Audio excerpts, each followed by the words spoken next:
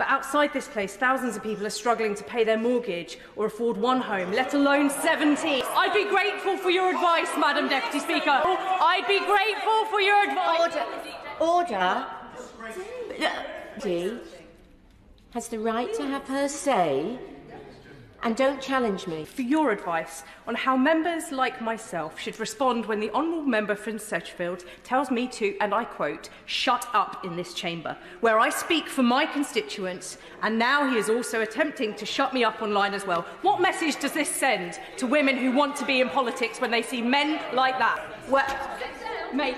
Did you want to tell me to sit down out there? Turned around and said, do you want to tell me to sit down out there? Now, I'm pretty sure, to me, that sounds quite threatening, Madam Deputy Speaker. Is that in line with the Code of Conduct of members of this House? well, I have to say to the honourable gentleman that I found his conduct about 30 seconds ago not very courteous. Yeah.